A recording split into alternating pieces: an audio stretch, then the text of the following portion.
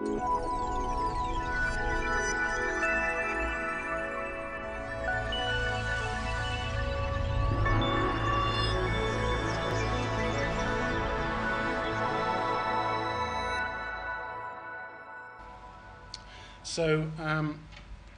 breakfast with Socrates. Now, who is Socrates? He's understood, as you will all know, to be the father, I guess, of modern philosophy and framed a lot of thinking for us in the West. And this is perhaps his most famous quote: "The unexamined life is not worth living," which was sort of caught in his last days. As you may or may not know, Socrates was ultimately assassinated. He was poisoned. So actually the idea of having breakfast with Socrates is probably not entirely wise. But, and the reason he got assassinated was because he kept on examining things and examining them ad infinitum. And it got up quite a lot of people's noses, actually. And in the end, the state couldn't bear the fact that there was this natural, inquisitive dissident who was pulling the rug from under people's feet. And he ended up being characterized as a gadfly, you know, like a mosquito or something. But he did say the unexamined life is not worth living. And I think the point there is, you know, it's very easy to sleepwalk through your life and just continue on the tracks that you've been set up on. And I was thinking about, I've been doing a few radio things recently, and I've been thinking about the way in which politics in particular gets polarized into very simple positions these days, you know, left wing or right wing, for example. And you get very stuck in certain ways of thinking and conceptualizing ideas. And Socrates, I think, is in this sense a great reminder that thinking doesn't have to be always so simple and doesn't always have to follow the same grid lines. I mean, why does politics always have to be about left and right? Why can't it be about being good or bad, for example? I mean, those might be more interesting questions to ask. Now, one way of interpreting what he says is to say, all right, let's examine life then, and let's think about the great big themes, you know, love, death, sex, family, truth, religion, and so on. And of course, there are plenty of works on those subjects. But what I've tried to do is take that even more literally and say, what if you were to really think about everyday life, not just the great big themes, but the things we do every single day, and introduce a bit of reflection into those. After all, they're universal. And a lot of the time we get into routines whereby we don't reflect on them at all. We just get caught up in the rat race, essentially. So I tried, therefore, to take this idea extremely literally and go through the day and see what the philosophy, psychology of a typical day would be. So talk about waking up. What's the philosophy of waking up? Well, I talk about Kant and people like that, and whether you know you're awake at all in the company of Descartes. It's a good question. I could ask any of you right now to prove that you exist, if you like. Well, we'll come back to that at the end. So we'll start with waking up, getting ready. We all get ready in the morning. What's really going on? How might we think about that? Traveling to work. I don't know if your commute looks like this, but I recommend Nietzsche as a way of improving your commute. For ways that I'll describe a bit later. Talk about being at work, and I'll concentrate a bit about that today.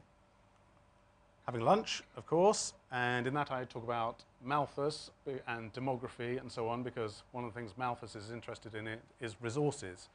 You know, food. Is there enough food to feed populations? And so I use the idea of lunch to talk about what's going on when people take food and the money involved in that, and particularly when you have lunch with your parents. How does the economy of that work? You know, typically parents let their children eat first. You know, as a parent, you want to feed your children first. Well, what's going on in that kind of sacrificial, almost sacrificial relationship between parents and children that centers on food? Talk about going to the doctor, which is great because I get to cite what's allegedly the funniest joke in the world.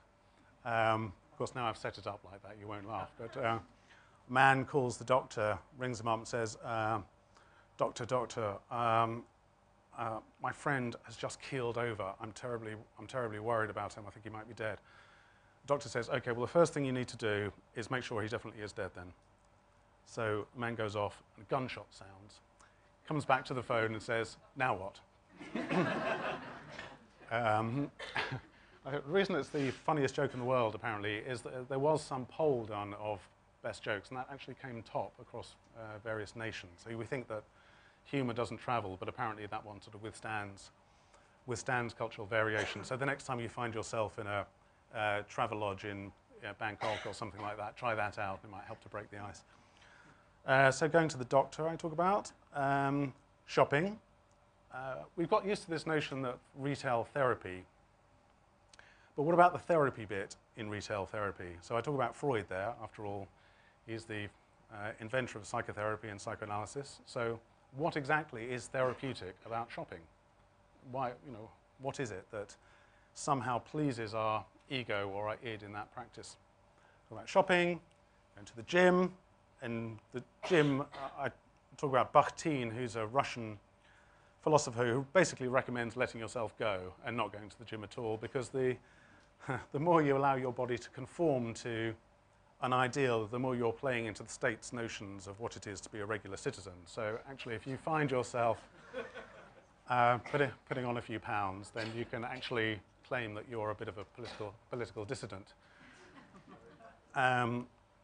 Taking a bath. There's an extraordinary piece of research, not known really in the West, by a Japanese guy called Masaru Emoto, where he studies water. So the chapter talks quite a lot about water. And he takes photographs of water crystals from around the world. So he takes samples of water from springs in Japan, and he travels to the States and so on. He freezes the water samples and then photographs the crystals.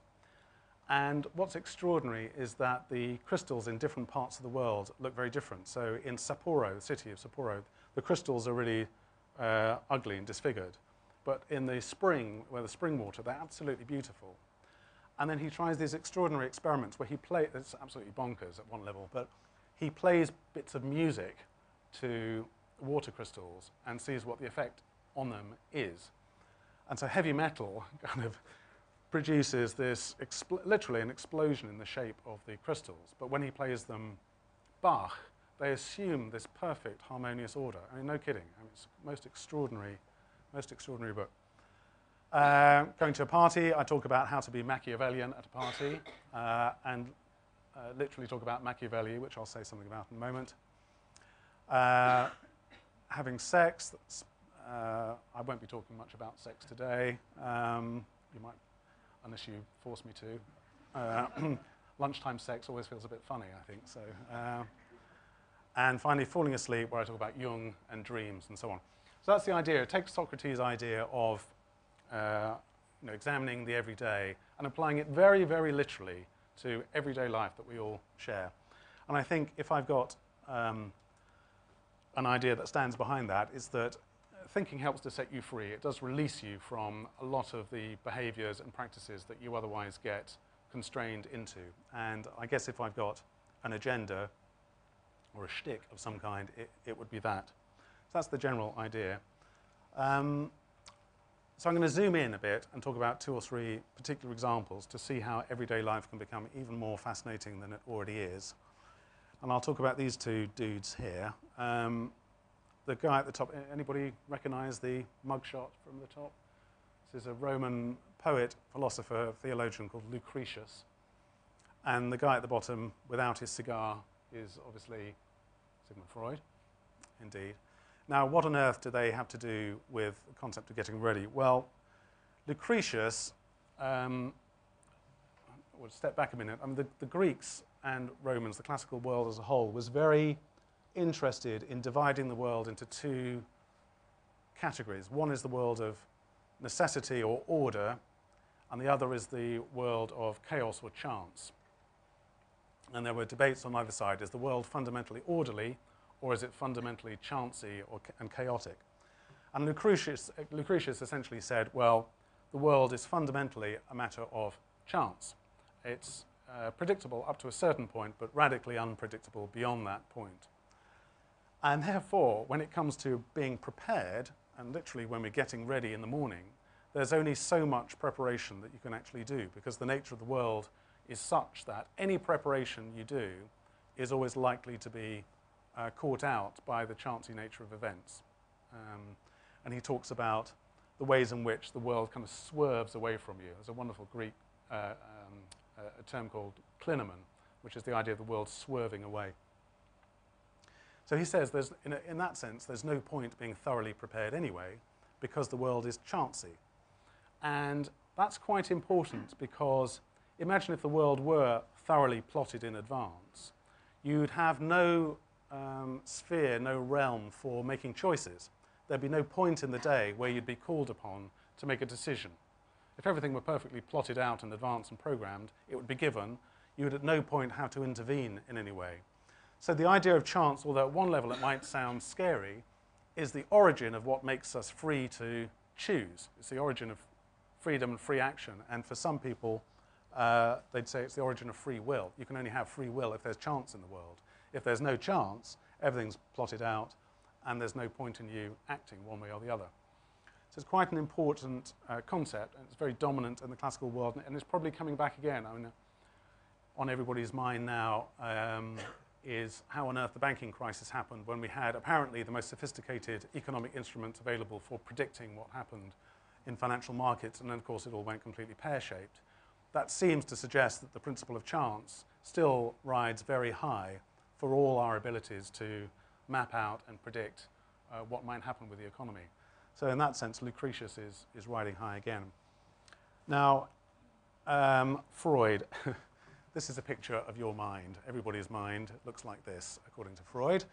And this matters because we go through all the three states of our mind when you get up in the morning. And I'll describe it, because we go through an ego state, we go through a superego state, and we go through an id state just every morning. So let me explain this. So here we go. Here's the psyche. It's got three elements, according to Freud. On the left-hand side, we have a wishing function. Freud says everybody, more than anything else, wishes. This is our most basic, fundamental instinct, is to wish or to want or to desire. So rather than trying to establish identity or truth, we fundamentally want to gratify ourselves. This is the most important motive that anybody has. It's the foundation of the psyche. And Freud uses the word, well, actually Freud uses the word das Ich, but it gets translated as ego.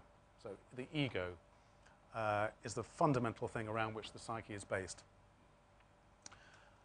However, the psyche soon learns that it can't always get what it wants. It wants all the time, but it can't always get what it wants. And it meets a figure here called the superego, which is the policeman that says no. So the ego says, I want, I want, I want. The policeman says, you can't, you can't, you can't. And this is a fundamental tension that's set up in the psyche very early on. And then little children, according to Freud, feel this. When they're tiny infants, they have the mother all to themselves, and they're in the perfect state of enclosed contentment. Then they realize, I'm actually in competition for the mother with the father or a sibling, hence sibling rivalry. So the ego learns early on that there is a superego which comes and stops it having what it wants, which is pretty bad. And what the ego does with that then is say, well, what am I going to do with all these wishes that have been repressed or suppressed by the policeman? I'm going to throw them in the bin. And the bin is the unconscious, or what Freud calls the id. So this is how the psyche works, according to Freud. You want something, you can't have it. You have suppressed, repressed desires. They end up in the trash can, which is called the id, or the unconscious. So there are three parts to how the psyche works. Now, you go through these phases every morning. When you're dreaming, you're in a kind of id state. You're in an unconscious state, literally unconscious, but also in a psychoanalytically unconscious state, where all the repressed wishes that you've had are now swishing around in the form of dreams. So for Freud, dreams are basically the trash can being recycled. It's the recycling bin of your psyche. That's what dreams are. They're recycled bits of repressed wishes. And you go through it. Before you wake up, that's what's going on in your mind.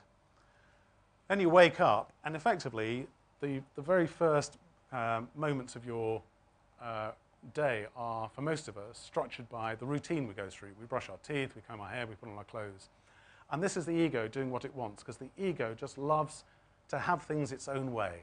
It's got its own special routine, and nothing is interrupting it or adjusting the equilibrium of its wanting. It just wants to slob around, it's wearing its pajamas, it's doing its own thing. And that's an ego state, effectively. But as soon as you start to get dressed and think about going to work, you're effectively then beginning to adapt to society. And this is this superegoic function saying, you can't just do what you want, you've got to put on smart clothes if you want to go and give a talk. You can't just pitch up in your pajamas. That would not be socially acceptable. And we all do that. Every morning we do this. We get dressed to wear what's appropriate for going out. And that is your superego saying you've got to adapt to society. So although it's figured here as a rather grisly, dyspeptic policeman, actually the superego is the source of society. It's the very thing that makes us adapt to everybody else. And although Freud is a bit miserable about it in his early career, in his late career, he says this is the source of civilization. So the superego is the thing which creates human relationship, because we have to then negotiate our own desires with other people, and therefore we create institutions as well as art. And so actually the superego is the source of society, institutions, and art and aesthetics in Freud. So it's not all bad news. It's bad news for the individual, but it's good for the society as a whole. And we go through those states in the morning. So that's a bit about the kind of psychic roller coaster that you happen to be in at 7:30 a.m. every morning.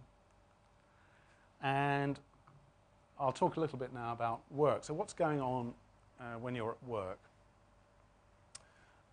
I think there are two very different ways of approaching this. One is through, there's a clue as to who it is on the slide there, Karl Marx. The other guy is, anybody know? Actually Max Weber, but they all looked the same in the 19th century, didn't they? So, and they had two very different conceptions of what work was. Now, at this point, I'm going to read out the whole of Das Kapital, if that's all right. But no, I won't do that. What Marx says, he takes the basic equation that work is about the exchange of labor for money, which is, in a sense, the crudest, most fundamental definition of what work is. You exchange labor for money. It's the most basic principle. And he then says, okay, well, that suggests there's an equilibrium or fairness between the two, but unfortunately, some people put in more labor than they get money, and some people do the other way around. So some people are overpaid, and some people are underpaid. So that's the problem with that equation. And for Marx, he says capital basically derives from the fact that some people get paid too much.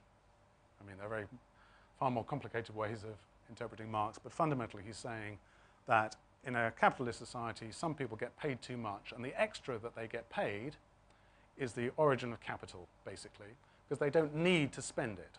If you get paid more than your immediate needs, you have a bit left over, and that bit left over is capital. Whereas if you get paid more, if you get paid less than what you should be, you don't have much left over, you can't build up any capital, and you remain poor. And hence a gap opens up between rich and poor. Yeah? Because the equilibrium in the equation between being paid and working is out of kilter. Some people get more, some people get less. That produces capital.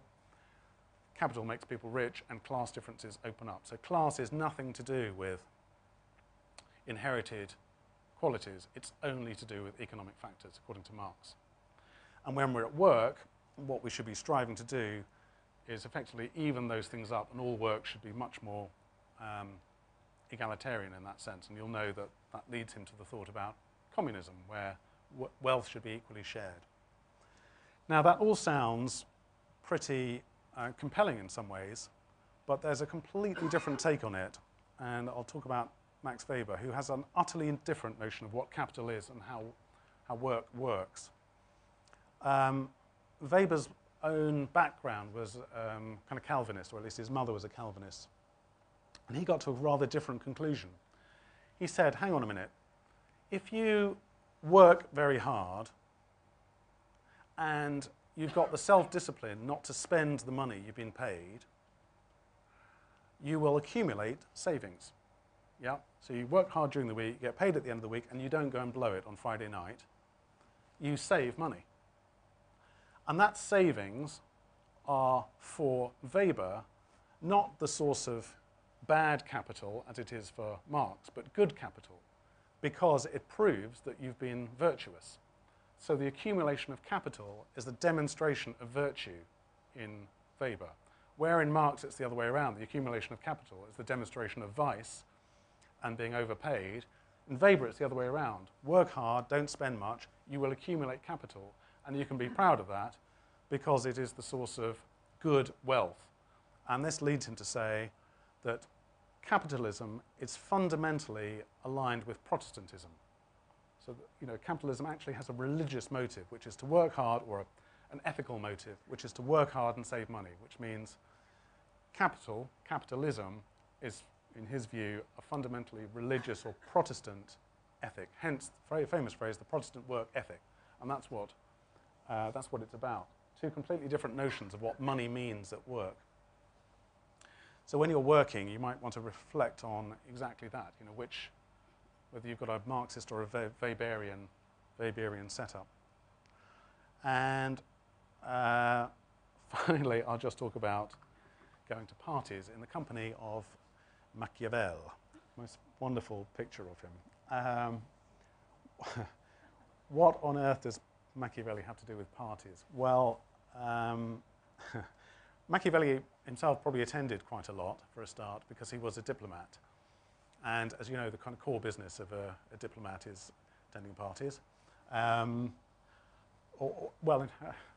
daughter's just been made a diplomat, actually, just joined the Foreign Office. And it's clear that the other key function of a diplomat, apart from attending parties, is to defer decisions. This seems to be the core capability in the Foreign Office. And you might say that's a bad thing, but in some ways, of course, in a diplomatic environment, it's the ideal thing, because the more you defer decisions, the more you reduce the possibility of conflict, in a sense, because once you get to a decision, people divide over it. So, it's jaw rather than war. So if in the Foreign Office decisions are hard to come by, it's actually it's got quite a useful bilateral, multilateral purpose. Anyway, a small digression on the Foreign Office. Machiavelli, what does he have to say about parties? Well, you'll know that this book, The Prince, you've heard of the famous guidebook called The Prince, which is annoyingly higher up the Amazon ratings than my book currently in the philosophy section. And what The Prince is about, it's a guidebook, it was written as a handbook for people in power. Hence the Prince, Il Principe. And his advice to princes, having worked with a lot of them and been a courtier and so on, is that, among other things, the most important thing for a prince is to maintain your state. He has this wonderful phrase, Italian phrase, mantenere lo Stato. The prince has to maintain his state. Because after all, when you're at the top, the only way is down. And therefore, the Machiavellian advice for going to a party would be, first of all, to construe a party as an opportunity to demonstrate your social capital. You might think it's a time to just hang out and review the week or chat with friends, but actually every social and political environment is saturated with politics, small p. And therefore, when you find yourself at a party, you should do whatever you can to shore up your cultural, social, political capital and maintain your state. And if we have this phrase about being Machiavellian, that's right, because in a sense, parties are precisely the point where you disabuse yourself of the illusion that they're for fun and you start to work the room. So when we, if you think of networking, this is a very Machiavellian phenomenon, because what we're trying to do when we go to networking events is effectively to build our social, political capital with a view, actually, to building other kinds of capital in the long run. So this notion of networking at parties kind of has its roots, albeit the genealogy of this thought gets a bit misty at certain points, but it has its roots in this kind of Machiavellian notion of what it is to be in a socio-political environment, and a party is a classic example of that. But but there's a completely different way of interpreting it, because the other thing that parties are about, if you go to parties or receptions and so on, is obviously about friendship. And perhaps the best corrective to a Machiavellian view of the world is that of Montaigne, who's writing about 100 years after Machiavelli. And for Montaigne, friendship, as it was for Aristotle, is one of the greatest sources of happiness in life. Now, Aristotle is very clear about this. Aristotle thought we must live our whole lives trying to be happy or good. And friendship for him was one of the key ways to achieve happiness in life. And when it comes to Montaigne, he sort of echoes Aristotle a bit. And the important thing about friendship and Montaigne is that there is perfect parity and equality between the friends. As soon as one person tries to best the other or get the better of the other, the friendship dies, according to Montaigne, and indeed according to Aristotle. So friendship is about that mutual gaze of equals.